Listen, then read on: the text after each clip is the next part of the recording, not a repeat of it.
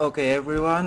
My name is Michael, and this is my first attempt to do presentation on DrupalCamp LA. So bear with me if it's boring or something. So the topic of this session is about almost seamless Linux on Windows with a virtual machine.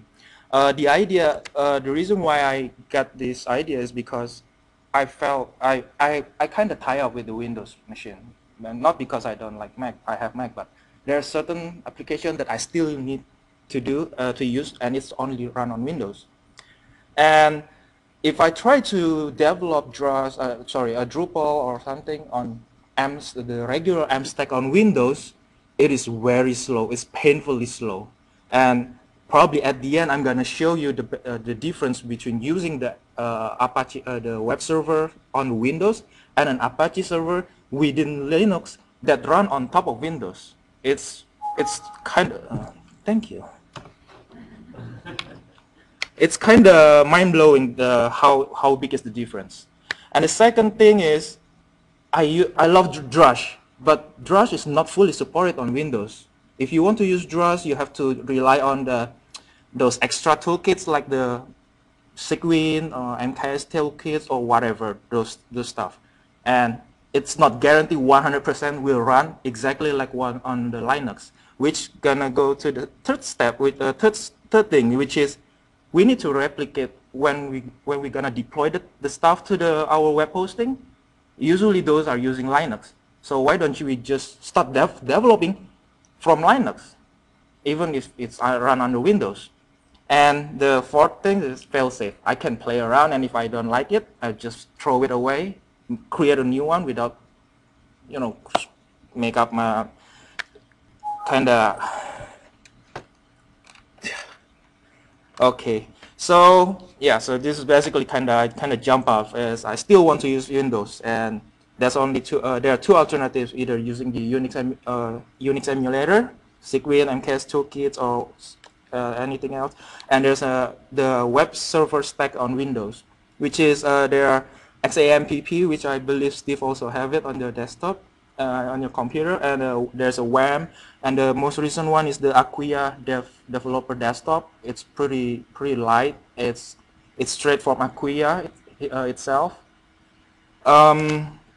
Okay, what is the other option? There's it's kind of like the theme of the session is Linux in the virtual machine, or kind of give up or switch to the Linux or Mac entirely.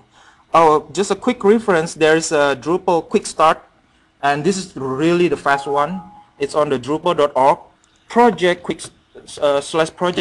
start. Basically, you just download the virtual machine image, put it on your computer, and run it. That's it. All the tools, everything is already up and running, including the OS. It's worth to check this website, this page. The extra benefit of this thing is you can play and learn Linux. You can get familiar with what usually the web hosting stuff doing, and last but not least is the great intro to the the VPS, the virtual private server, and the grid computing, because this is actually the basis of all the grid computing that people keep talking about. Not really like that, but you can play around with the clustering, load balancing, failover, those kind of big stuff. So I want to show how the VMware Unity. Okay, before that, don't show me again. Okay. So there is I kind of jump off. There are several virtualization software that are available on the market for free or commercial. One of those are some of those are VirtualBox, which is totally free. Virtual PC, which is semi-free, because if you buy Windows 7, I believe if it's professional app, which is Ultimate, it's kind of including the license within it. So it's free, but if you have to buy the license for the Windows. Or the VMware Player. VMware Player is the free one. VMware Workstation, it's the more advanced. It costs like $199, but if you're a student like me, I got like $99, half price. And the third one is actually the very powerful one, the ESXi. It is barebone which means headless virtual server, that you need a dedicated machine and install it and remotely control everything from there, and it's free. So that's the best part, powerful and free. And there's maybe some others that I didn't cover. So the steps, this is the steps: install the virtual software, configure the virtual machine hardware, which I'm going to show in the next slide, and then in the next step, and set up the virtual networking, and then install the Linux, install the Apache, MySQL, PHP stack, and install the Drush. And then after that, Drush, DL, Drupal. You got the Drupal on your Linux. All right. So let's fire up my Ubuntu. Oh, just kind of like a bit intermezzo. There are many Linux distro in. There are many Linux distro, but the reason why I choose Ubuntu for this case is because the fast loading. What I meant is like this. I just run it, power it up, BIOS loading, wait for a little bit, like less than 10 seconds. Should be better. Come on. Oh.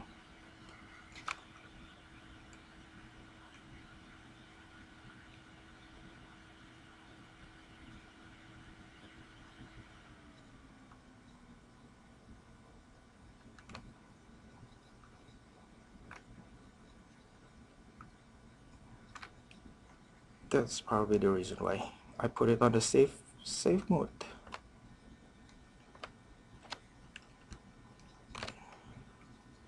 So as you can see on the screen, oh sorry, it goes up. Now it's getting faster.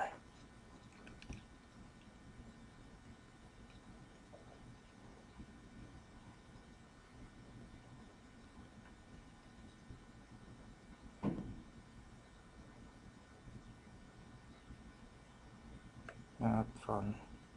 Alright, it's the desktop of the Ubuntu, which is supposed to be better. Should be faster usually because I plug it on the charger, but it's not now.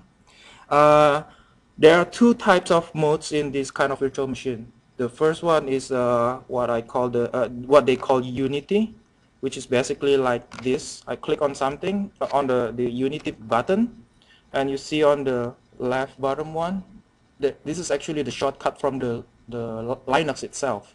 So let's say I want to call up the console. I just click on it, and here it is. It is my console. I can do Drush, something that didn't involving download.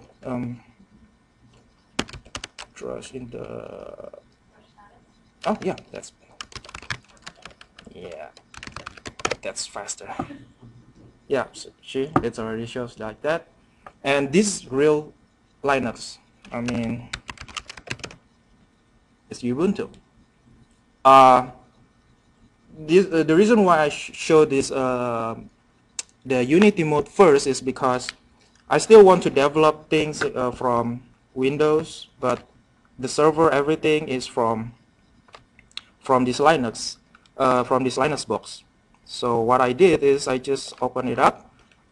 Don't forget to set your host files as usual that refer to this virtual machine's address, like just like what wherever we want to direct to something. And in this case, it's Ubuntu 04 D7 dev, and it should be faster. And this is my D7 under Linux. Just to show the difference, how fast it is from the regular XAMPP. I open up a new browser.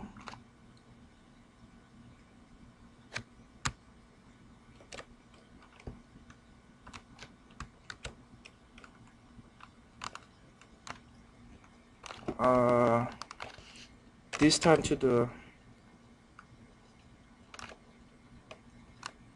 local address with the exact same Drupal installations.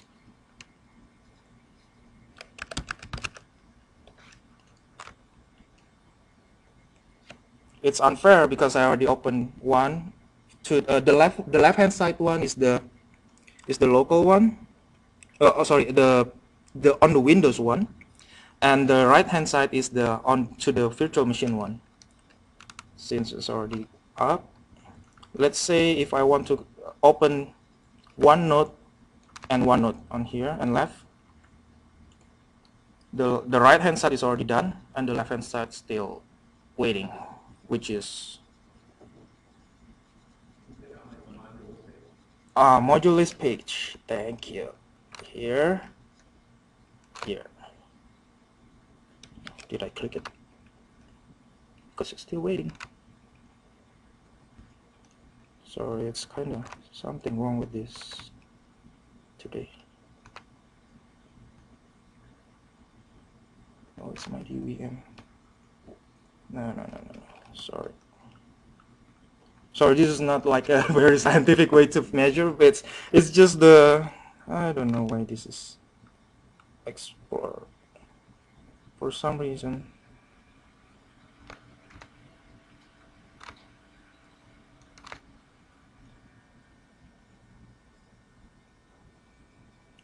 Sorry, Windows really sucks, but no choice.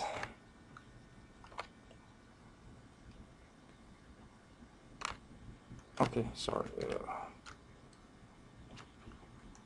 Well, looks like it didn't really work out very well.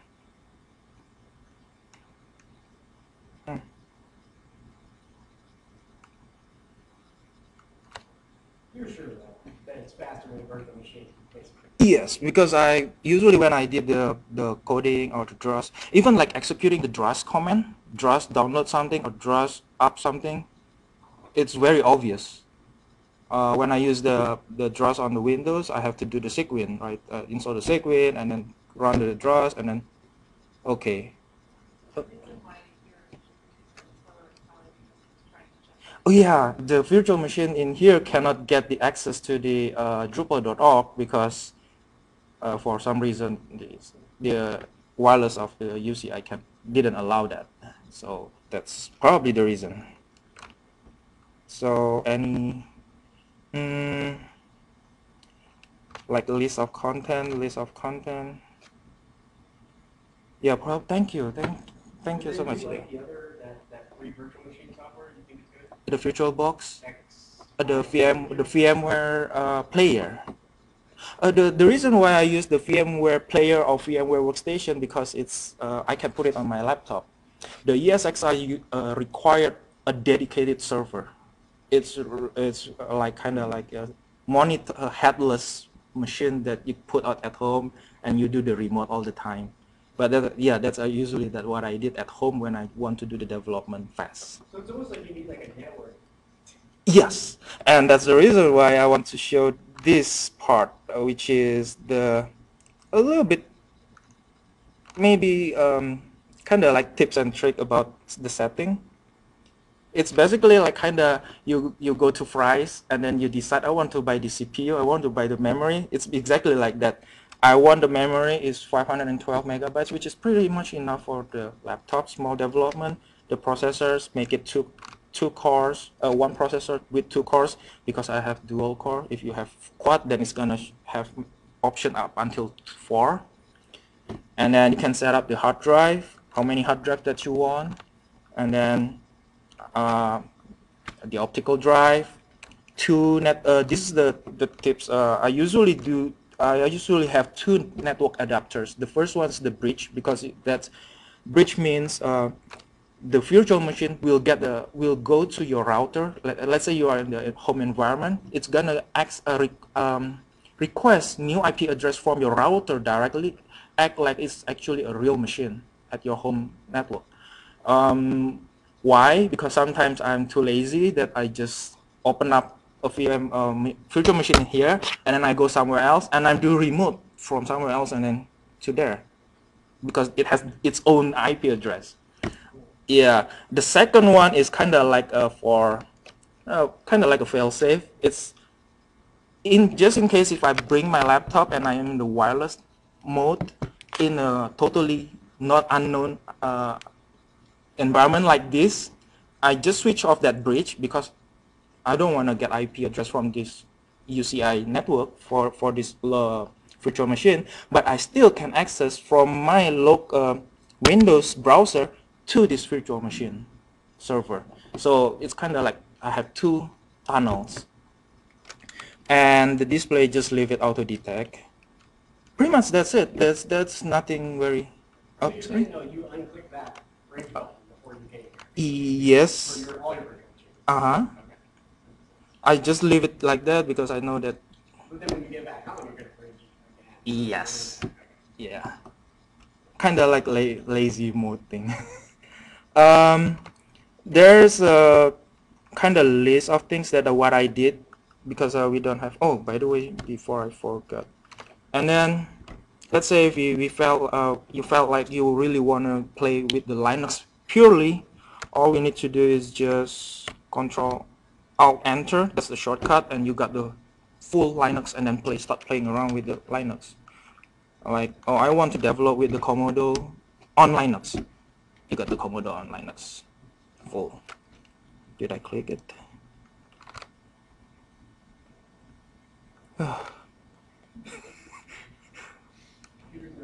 Yeah, they really know when it's not a good time to acting up. Yeah, this is the Nautilus. Oh, probably the same reason. Commodore also always do the update check to their server and bring up some news, that kind of stuff. But yeah, here is the one of the ID that I use. Make it small back. Next is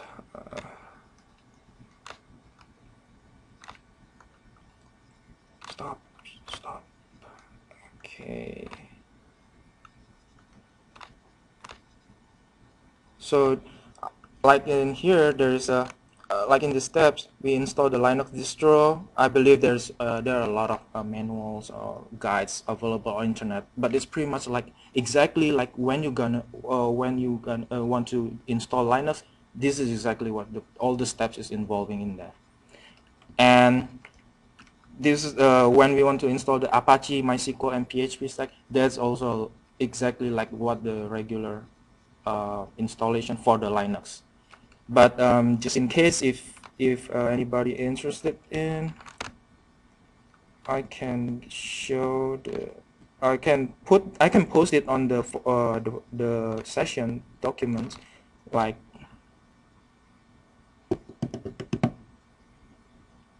Microsoft Office. Yeah, I'll post it as a attachment. I don't think we can post as attachment, right? I'll put it on a slideshow. Okay. Yeah. Okay. So this is basically the steps that I did. It's just kind of like for my own notes. I have to install the Ubuntu blah blah blah. The second thing is I need to check the host name, check the host address is correct, make sure the DNS setting is correct. Number 5 is kind of optional. I just want to make the file the machine as small as possible, kind of tweak it, and then update, of course. I can make the script actually from this, but this is kind of like my checklist. Install the Apache in if you use Ubuntu, it's pretty much you just copy paste this command and done. And then install MySQL Server, done. Enable the Apache, and install the APC, install the B compiler. How do you install it originally, like Ubuntu on your virtual machine? Did you load it on a drive? No, I download the ISO from the Canonical, mount it in. Alcohol or something? Yes, that's also another good thing about virtual machine. You can mount the ISOs. Yeah. Thank you for asking that, really. I forgot to mention that. And then this is basically more Drupal specific, like APC, bcompiler, bcompiler upload progress to show the indicator, make sure it can upload extension here. This is pretty much on the Drupal.org documentation. Yeah, that's it. Thank you for your time. We appreciate it. Any question? Oh, you want to take questions?